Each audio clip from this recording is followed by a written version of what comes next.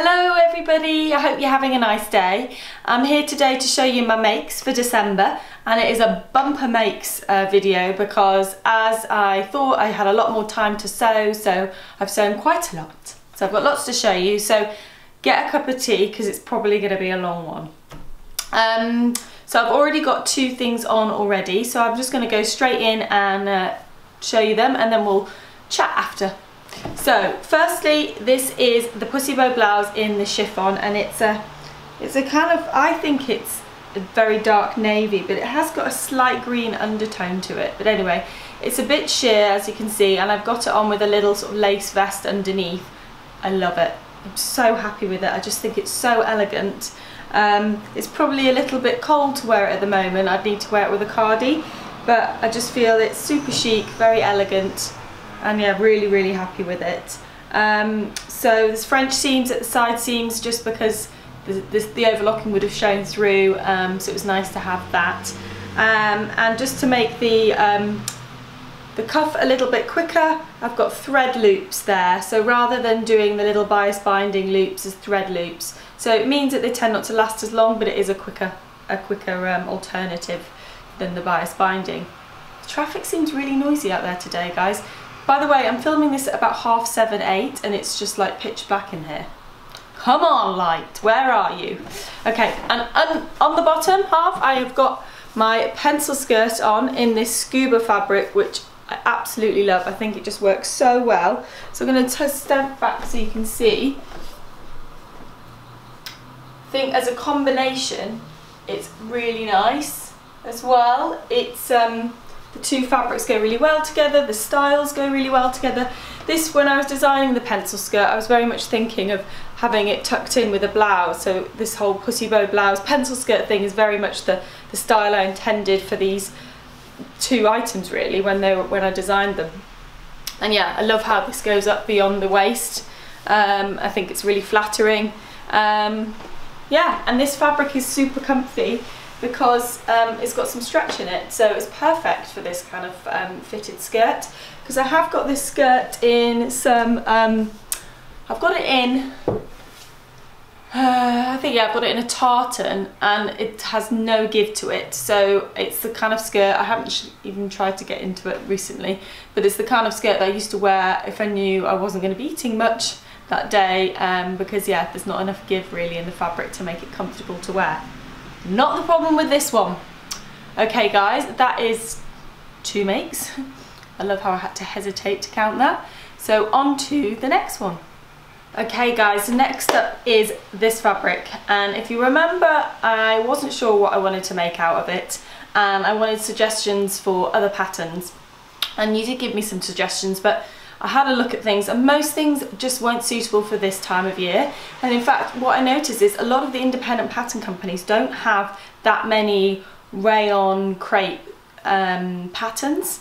So I ended up making one of ours, but not without trying to make somebody else's. And in fact, in my kind of searching for patterns, I found one that I really want to do for next month. And so I thought I'll do that and do a pattern review of that. So watch this space. But I decided to make a Nancy dress out of it because I haven't made a Nancy dress since it was launched, because I was then pregnant. So I thought it'd be nice to make one.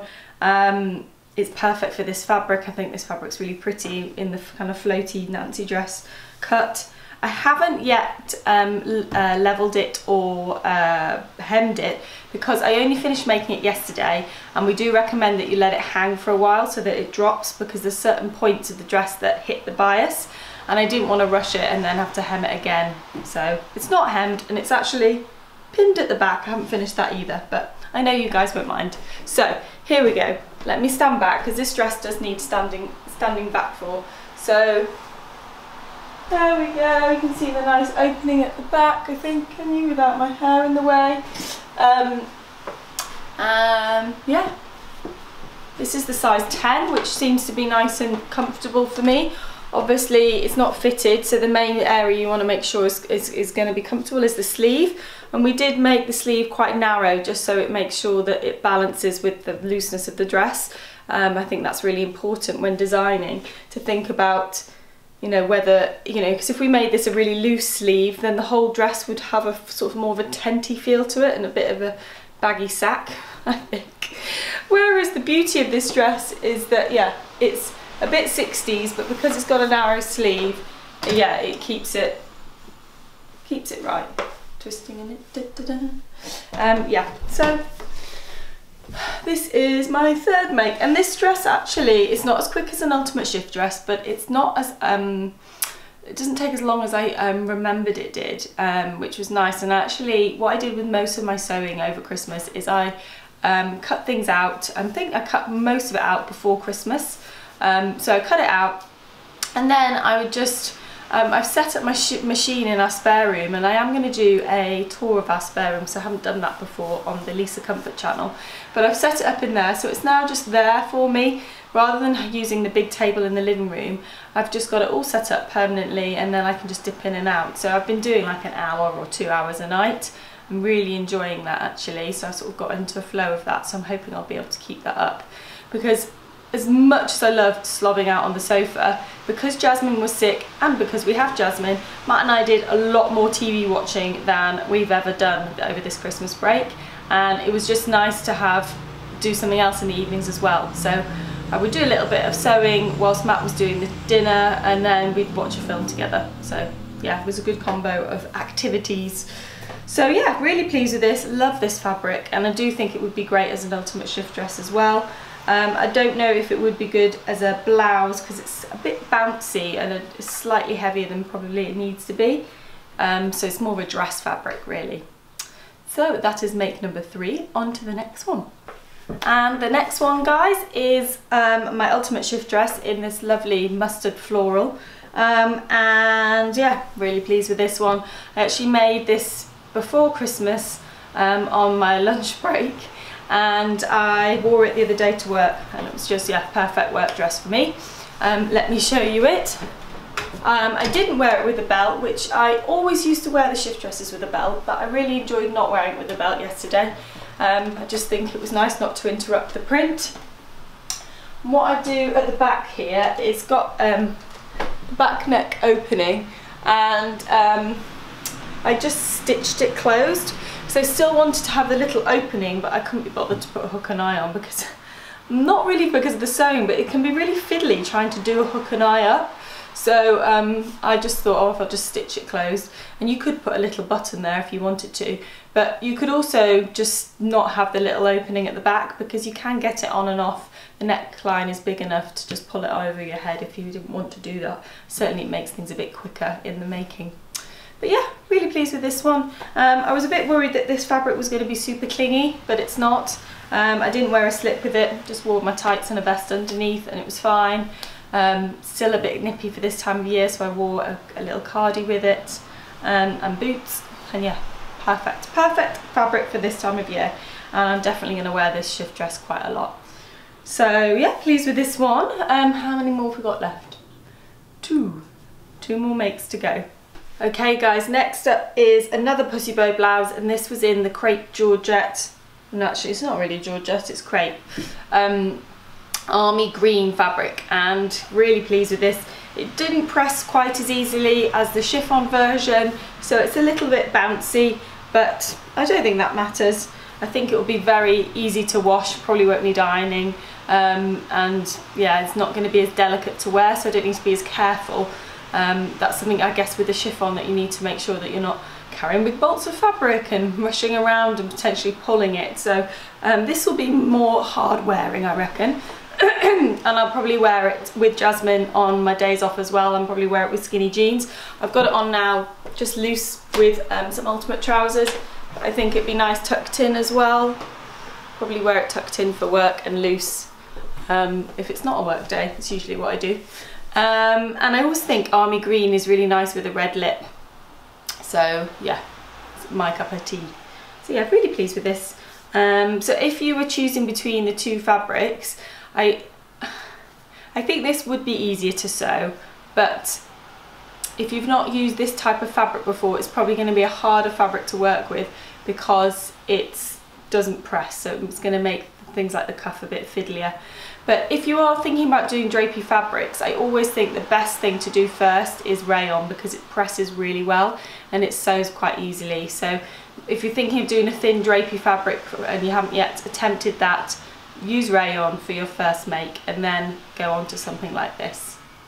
Right, one more make left, and I've saved the best till last, guys. Sparkly, sparkly, sparkly. Okay, this is the final make, and if you follow me on Instagram, you guys will have already seen a photo of this. But this is my body block from Sew Over It Vintage. So really simple. It's like not got any darts in it, just a really simple loose shape with a kind of grown on sleeve. And yeah, just a really nice basic top for something like this. I think it's really good. And I'll just show you again, I've just kept the trousers on, but nice with jeans. The only thing about wearing something like this is it's a little bit uncomfortable and a bit scratchy. So I've got a vest underneath. It's not uncomfortable underneath, but just like things like here is a bit where it scratches and rubs. So I actually wore it with a cardigan over just to protect my arms. And because these are such little sequins, you don't need to remove them where you're stitching. You can just stitch through them.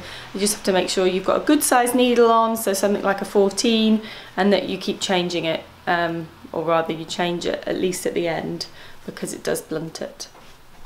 But yeah. Anyway, a few of you have asked for some kind of tutorial on this, so I'll have a think about that. On like how to work with sequins. Maybe there's an online class there on how to work with tricky fabrics, I'm not sure, or maybe just a little YouTube video, but yeah, leave that one with me. Anyway guys, this week we have our sale, so if you've missed out on that through social media or whatever, you haven't yet found out about it, we do have a sale on. Now, we know we're quite unorthodox in that we don't have our sale on Boxing Day, but that's just because the team need a break, and we do not want to have a sale on whilst we're not there, because yeah, there's always lots of questions and things can potentially go wrong with the site, so we like to make sure that the full team is there when we're doing the sale. But we're all back now, so the sale is on, and it's an amazing sale. So I went through a lot of the fabrics before Christmas and chose some really nice ones, and we've put them in the sale section especially for this January sale, and there's 50% off them, so there's some real bargains to be had.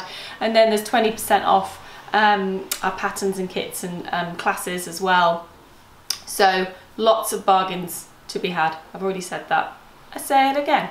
Anyway, make sure you check out, yeah, I'll put the details to it in the comments below, but make sure you check out the site so you can make sure you don't miss out on something. So next week, guys, I am going to do a video, my fabric haul. I've got some nice little fabrics ready to show you. It won't be a bumper month next month, or rather this month. It's just going to be 3 makes, I think, just because yeah, I'm not going to have time to do as much sewing as I did over Christmas. But yeah, looking forward to making those things. Also, I want to tell you about something that I was emailed about, which I just think is such a lovely idea, and yeah, very relevant, and I think a lot of you will be able to relate to this, at least a part of it. I've got my phone here because I want to make sure I read the details properly, but it's hashtag SMYLY, and that stands for Sewing Makes You Love Yourself. There's 3 women that have started this. So Athena Kaku, I'm going to put the links to their Instagram below, Hattie van der Kroon and Lisa Kitsch. And they're basically trying to encourage everybody to talk about how sewing encourages body positivity and how it can help you with both. So what they'd like you to do is to sew a garment that makes you feel beautiful. It doesn't matter what it is, and then also invite you to tell your own story about how sewing has changed your life, and how their body image or their view of their body image has changed since they started sewing, and how it's maybe helped you through a difficult time. Now, I know there's quite a few of you who have